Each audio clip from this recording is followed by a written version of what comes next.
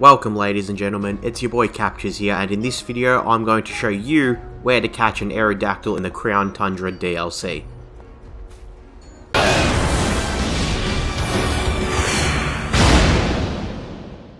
Okay, to start you want to go to Freezington City, and from Freezington you want to travel west down on your bike and follow my path. Now I don't believe Aerodactyl is weather dependent, I'm pretty sure it is a constant spawn.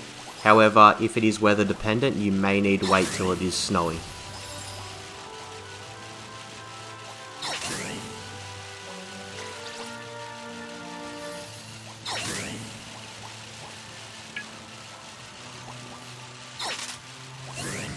Aerodactyl spawns in between the middle of the two mountains as you're going down the hill.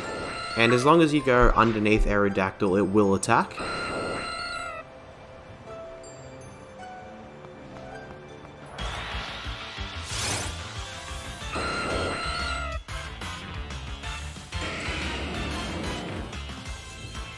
Just a little tip here as well, be careful because it does get hail damage. If Aerodactyl also doesn't have the rock head ability, it can take recoil damage from some of its moves as well, so I don't recommend dropping its health all the way down.